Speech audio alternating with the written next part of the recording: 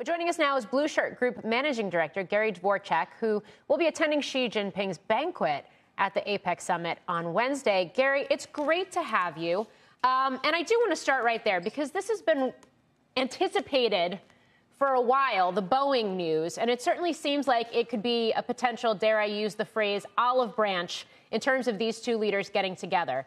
Is it right for the market to expect such a news announcement to take place?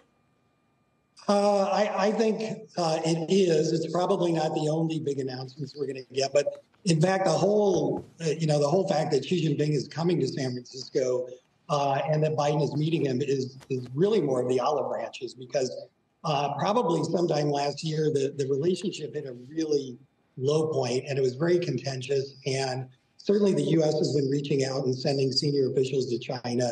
Xi Jinping coming to America is not common. And until probably about a month ago, it was unknown whether he would even come.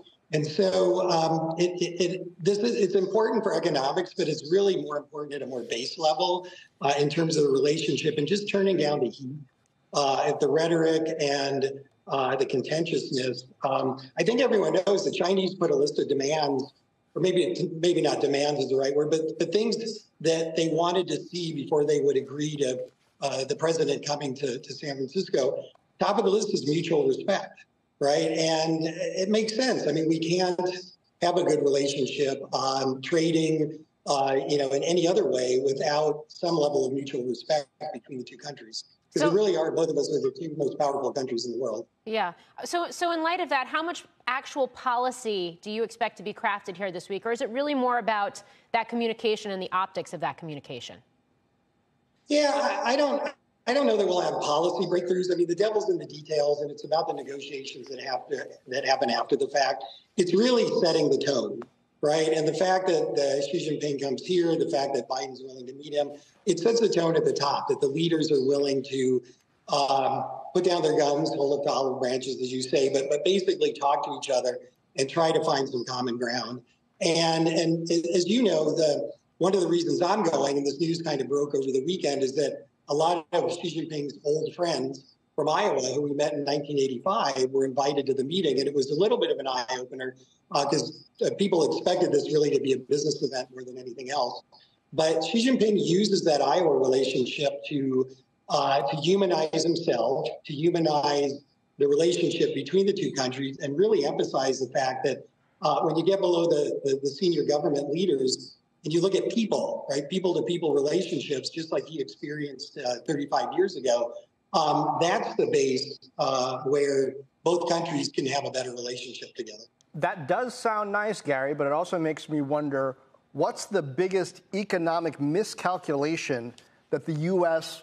risks making, not just at this summit, but going on from here when it comes to China? I think the biggest economic miscalculation we all make is to view trade as war, and it's often spoken about in military terms. And look, we don't lose by having more trade with China, right? I mean, Americans love China. We walk into Walmart every day. It's full of products from China. Americans vote with their dollars, right? They like China. The relationship is fine. So we don't lose by having the Chinese manufacture for us. We don't lose when Chinese, as they enter the middle class, they want Teslas, they want iPhones, they want Western luxury goods. So trade is a win. And so not on a policy level, but on a more philosophical level, I think we need to dial back from the trade is warfare, and if China wins, America loses, and really understand more that it is a win-win. As much as that can be a cliche, right. We both win if we work for each other.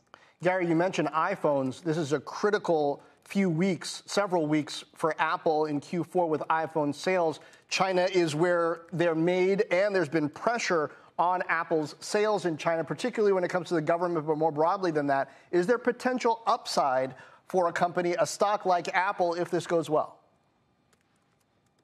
I definitely think, to the extent that it cools off the negative rhetoric and creates a more friendly underlying foundation, then absolutely. Certainly, there's a lot of tit for tat after we banned Huawei, and then the Chinese are cracking down. We just we need reverse tit for tat, right? So a small move on their part, a small move on our part, and certainly Apple, certainly Tesla. There's a number of American beneficiaries if things just cool off even a little bit because China is such a big market.